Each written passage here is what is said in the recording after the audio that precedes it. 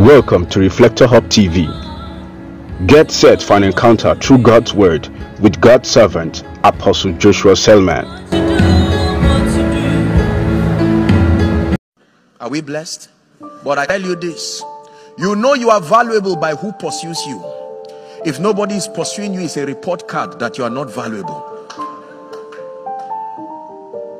All men seek for you. Listen, there are certain skills that when you have, only the rich will look for you. There are certain skills when you have, only the poor will look for you. There are certain skills when you have, only the educated will look for you. There are skills that when you have, only your tribesmen will look for you. But there are skills when you have, all men will look for you. All men will look for you. That was a testimony of Jesus. All men seek for thee. All men, all nations, all territories seek for thee. Make up your mind that you will be valuable.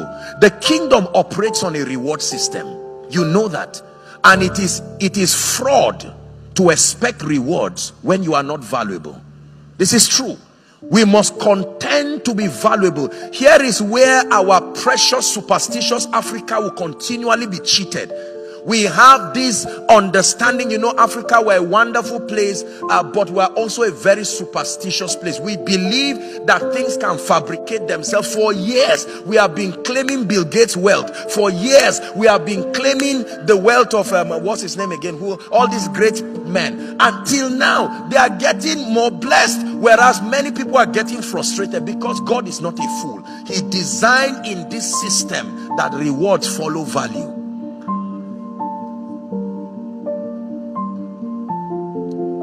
Many people look at preachers and say, why these people are just blessed for doing nothing.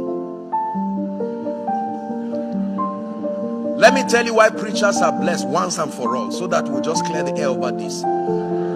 Preachers are blessed because they are communicators of value. The value may be spiritual in context, but it is real value. Are we together? Number one, they connect people to faith, a relationship that is superior to any on the earth. Number two, they help to shape the mindset and the understanding of the people that makes for victory. That's real value. Number three, they are spiritual conduits that communicate the possibilities of God.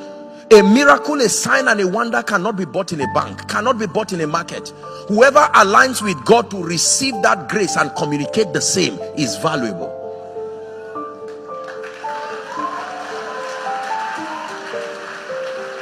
Are we together? Seest thou a man diligent in his business? The Bible gives you an assurance that you will stand before men, before kings, and you will not stand before mean men. Let me show you two scriptures very quickly and then we'll rush. I apologize, I will not take so much of the time. Let's just work with what we have. Ready? Exodus chapter 4, please. Let's look at verse 2 and verse 17. Would you be a bit patient? Thank you. Exodus chapter 4. And the Lord said unto him, what is in your hand? And he said, what? Let's go to verse 17 for time's sake. It says, you shall take this rod in your hand, and with it you will do signs. When you stand before Pharaoh, you are not allowed to speak too much.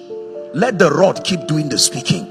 There must be something you carry that will continue speaking when your mouth is shut. Are we together? One of the principles of dominion is you must bet something out of you that immortalizes your impact. There must be a product or something that comes out of you that keeps speaking even when you are silent. Bill Gates is in your home. Zuckerberg is in your home. You drive him, he comes back. You bring him back by yourself. That's dominion. Are we together?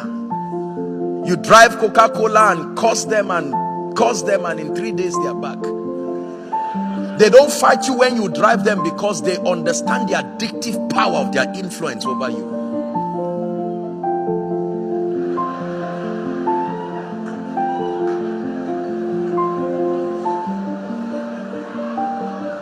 I hope you understand what I'm saying. And I hope you understand I'm not being sarcastic. You get the idea? Praise the Lord. Listen, say, in the name of Jesus, I obtain grace to be valuable. I obtain grace to be exceptional. Lagos is a good land, but the increase only looks for men of value. When you are valuable, listen, you know you are valuable when no amount becomes too much to reward you. At that point, you are priceless. Look at this. If this handkerchief is, say, 1,000 naira, please hold it. No matter how wealthy you are, you will not pay 1 million for this ordinarily. Are we together? Why? Because you perceive that although it is valuable, it is not that valuable. Now, if you are this handkerchief in my example, people can give you 1,000 naira, but when you demand for 1 million naira, they think it's unfair. I told you yesterday, everybody is a giver. Truly.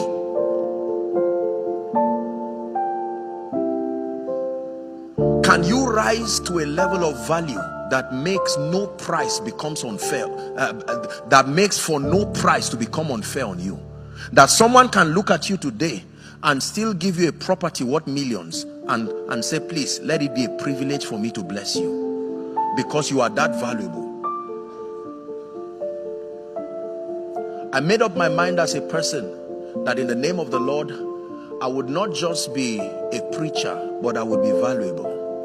That I would never have encounter with anyone and then you say, oh, it's nice to meet you, go away. No. It's a vow and a covenant that I made with myself. So it calls for study. It calls to expand your understanding. As a preacher, you talk to all kinds of people. If you're a medical doctor, the limit of your profession is just around the hospital and all of this. But as a man of God, you're talking with diplomats, you're talking with business people, you're talking with politicians. You must sustain the intelligence that communicates God to their sphere. It is not an impartation. It is knowledge that is acquired. It's truth that is bought. This is what will make you valuable. And I tell you the truth, anybody, any preacher, anyone in ministry who is not ready to be valuable on this wise must be ready for empty pews.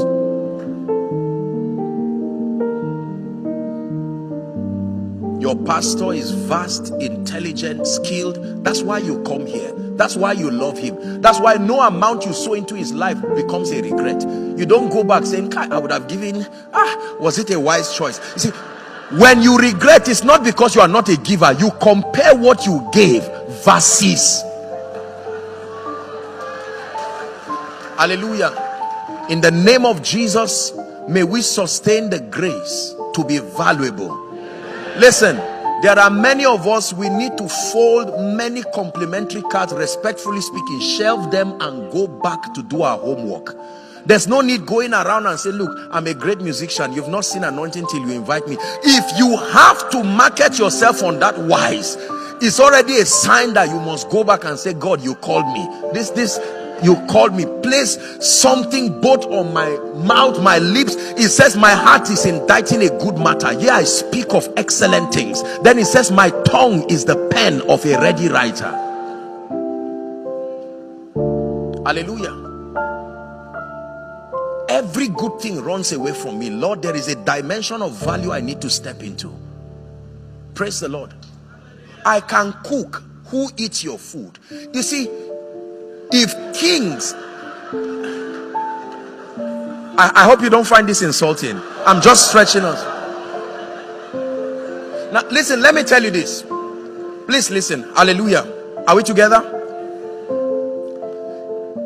Until kings look for you, you are not there.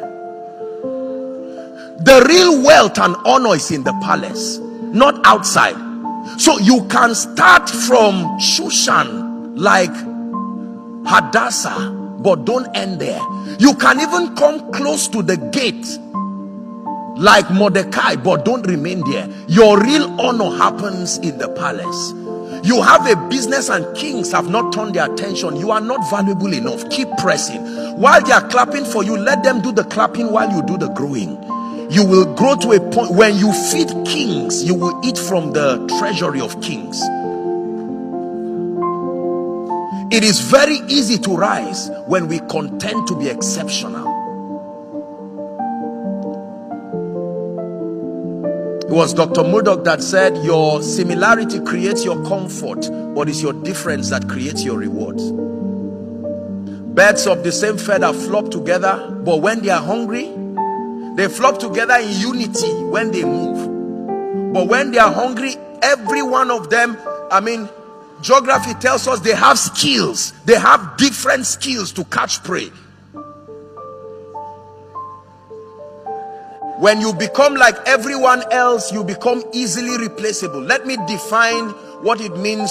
You see, to be valuable means to be given an impression that you are not easily replaceable. It is true that no man is indispensable, but becomes so difficult to replace that even after complaining, they'll say, well, there's nothing we can do. We will still have to make do with you.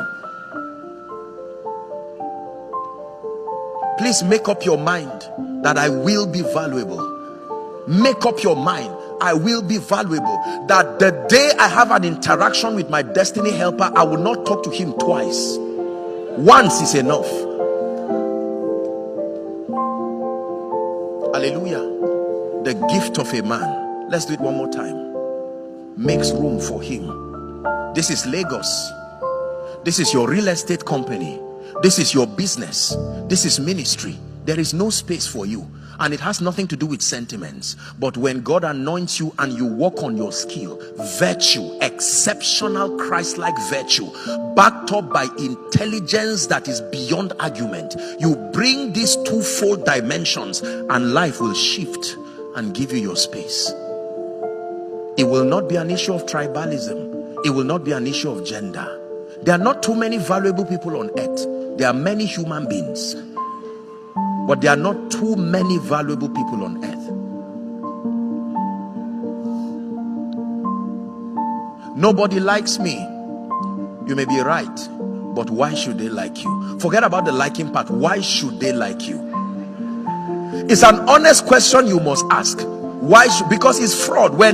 If you follow me, how many of you, watch this, how many of you have climbed a bike or Uber or whatever, and then you, well, not Uber, they use the GPS system, but just a bike man, and he tells you he's taking you somewhere, he tells you he knows the place, and later on you pass the place and say, sorry, are you new in Lagos? Well, you know how this thing is. I'm not, where did you even say again? You see, the person was bold enough to start going, and look at the speed he was moving around. And then you are just loitering around town, your time is going, and then you ask him, and then he will forcefully admit that I'm not exact, let's help ourselves. Now, you don't follow such a person. Hallelujah. One of the levels of leadership that they teach in business is leadership by results.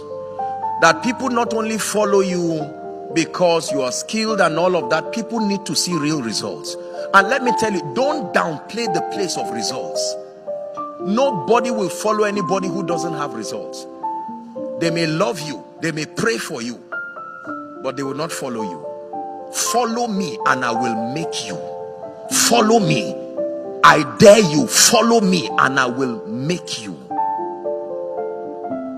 The word of God has always brought forth light and life to the people. Jesus said, the words that I speak, they are spirit and they are life. I believe the word of God has come to you today as spirit and as life. I believe you have been mightily blessed.